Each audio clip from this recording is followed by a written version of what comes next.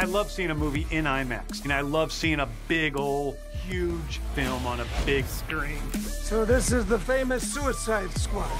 That is a pure cinematic experience. If there was ever a movie to go to the cinema to see, it is this one. The scale of this thing is huge. It's packed full of action and plot twists.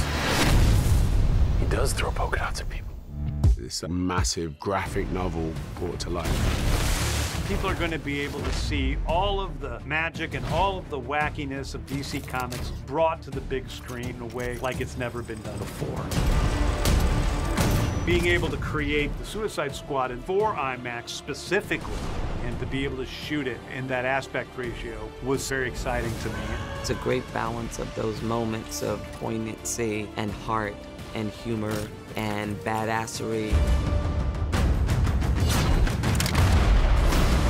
This film is gonna blow people's minds. It's such an experience. Wow. And it's definitely worth doing with good sound and a big screen and a big crowd.